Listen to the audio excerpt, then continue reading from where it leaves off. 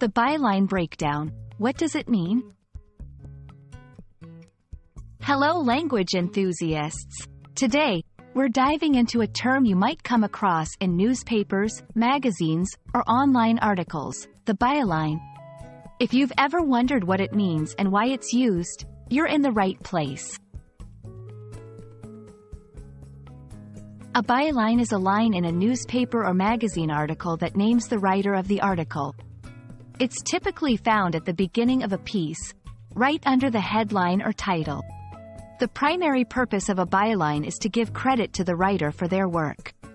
For example, by Jane Doe, the city experienced its heaviest rainfall in decades. In this example, by Jane Doe is the byline, indicating that Jane Doe is the author of the article.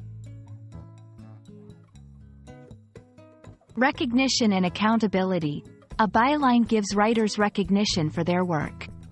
It also provides a level of accountability. If readers have questions or comments about the content, they know who wrote it. Trust and credibility. For reputable publications, having a known writer's name attached can lend credibility to an article.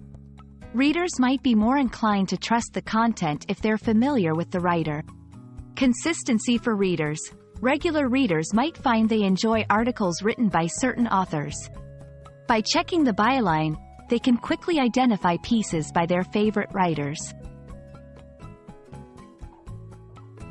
Sometimes, you might come across variations of bylines.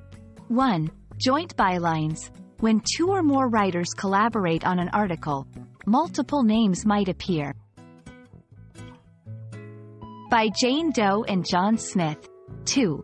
No byline. On occasion, an article might not have a byline. This can be the case if the article was a collaborative effort by the editorial team or if the author chose to remain anonymous. 3. Photo credits. Similar to written content, photographs may also have credits.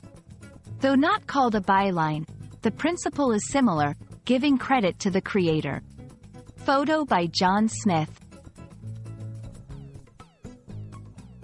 And there you have it. The next time you pick up a newspaper or read an article online, you'll know what the byline is and the significance behind it. We hope this video shed some light on the term for you. Keep learning and exploring the English language. Until next time,